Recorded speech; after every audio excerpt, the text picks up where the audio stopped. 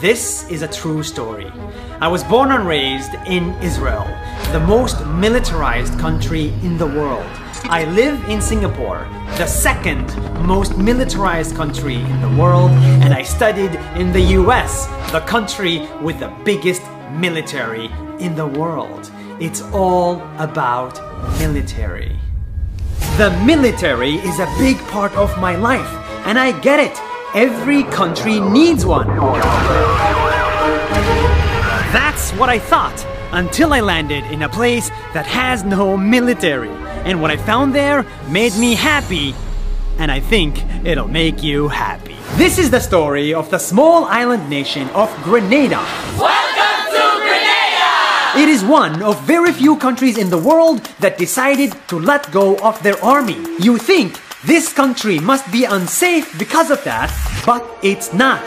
Even if it has no army, Grenada turns out to be one of the safest countries.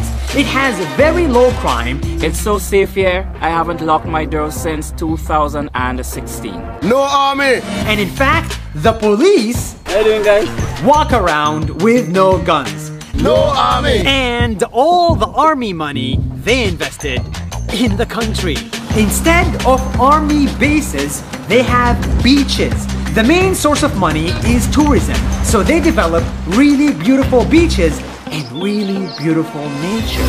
Welcome to Grenada! This development is what they spend money on. Welcome to Grenada! Instead of aircraft carriers, they have yachts and cruise ships. Tourists flock to this island to get a bit of beach and a bit of sun. Grenada! And instead of grenades, the country of Grenada has cocoa. The country invested in its chocolate production, so now they produce really good chocolate and export all over the world. Welcome to Grenada! And last but not least, education. This tiny island is home to one of the best universities for medicine, with thousands of students flying here to study and become doctors. No army! Don't get me wrong, Grenada has many problems. It is definitely not perfect. And I don't hate the military. In fact, I love the military. Without it, I don't think I would be alive, and this video would not exist. But secretly, I wish we didn't need it. Just like every soldier, I wish we don't need to have an army or go to war because nobody likes war.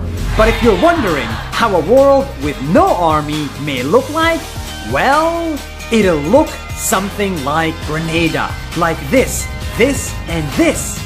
And that's not a bad place to live in.